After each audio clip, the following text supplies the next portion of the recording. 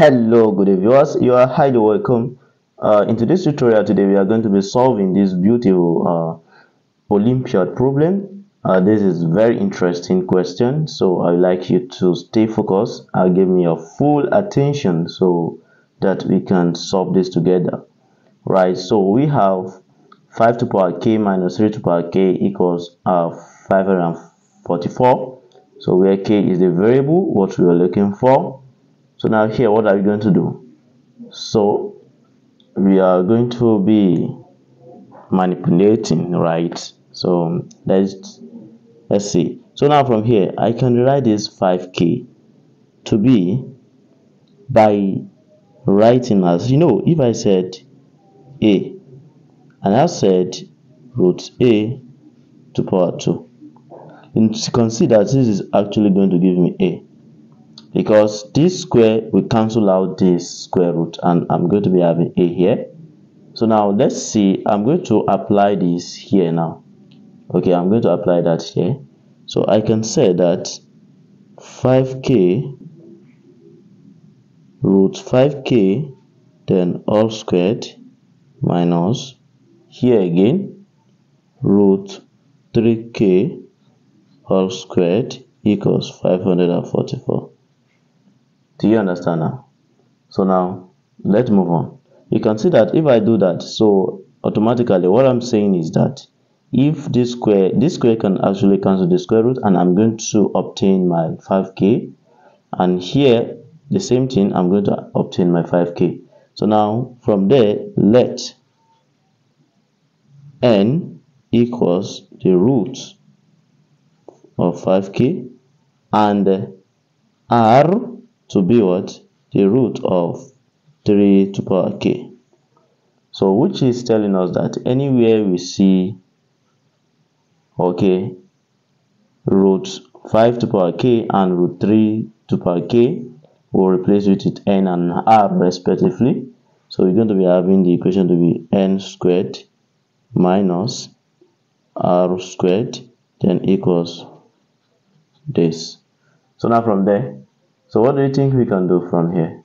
So we can see that the left hand side now is in the form of what we call difference of two squared. When you have a squared minus b squared, we're going to rewrite it as a minus b then a plus b. That is difference of two squares.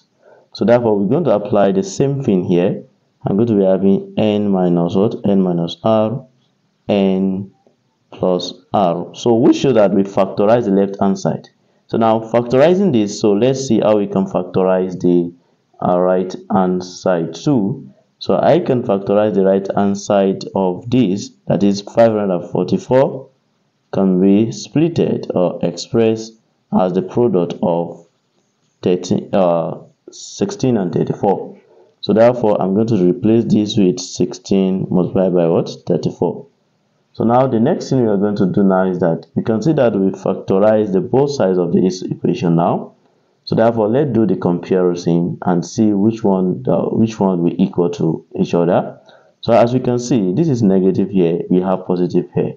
Automatically we know that for example, let's say we let n to be equals 2 and r to be equals 1 from both sides of this from this. If I have n minus r, we know that I'm going to be having 2 minus 1 and that will give me 1. But if I say n plus r, I'm going to be having 2 plus 1, which this will give me 3. So as you can see from here, I have n minus 3, 2 minus 1 give me 1, n plus 3, 2 plus 1 give me. So this is telling us that n plus r is greater than n minus r. Do you understand now? So far we have that. So we can also say 34 is greater than what? 16. Do you understand? So therefore, n plus 3 will be equals to 34 and n minus r is going to be what? Is going to be 16. So now from there, so we can now have, that is, n plus r equals 34 and what? N minus r equals what? Equals 16. Are you following? Let me call this equation 1 and this is what? Equation 2. So we are going to solve this one simultaneously and see what you're going to have.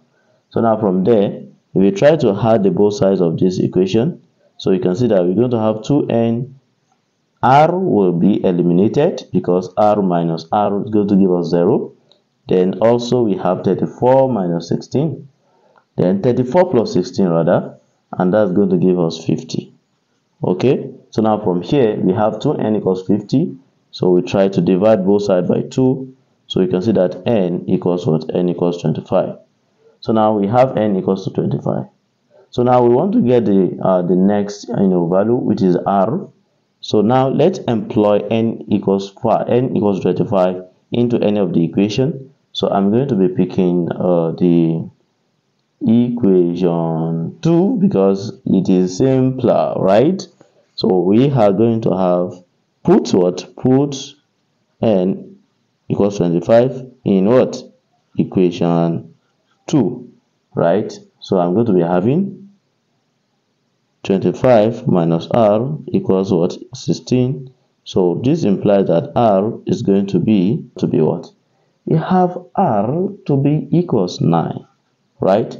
So therefore we have what? We have n to be 25 here, and I have r to be 9 here. But don't forget that we are not actually looking for the value of n and r. So n and r, they are just domain variable which we just introduced, so to make sure we have a beautiful solution. So now we're going to recall from there. We're going to recall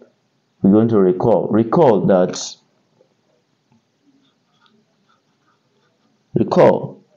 if you want to recall here, you can see that we let n to be what? Root 5k and r to be root 3k. Okay, so root 3k. So what we need to do now is that we replace. So when n, we have 25 to be n, okay, equals 5k, right, root. So now if you want to get this one, let's square the both sides. You can see that this square root, we cancel this, we have 5 to power k equals, this 25 can be written as 5 to power 2. Then you can see that this is having 2 before, so this implies that k equals 4, right?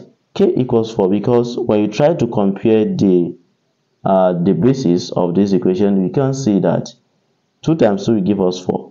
Then since the bases are the same, so from the law of exponents, so we are going to equate the powers. That's why I have k to be 4.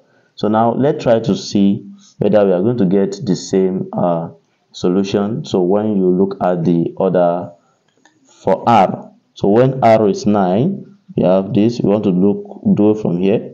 We're going to have root 3 k.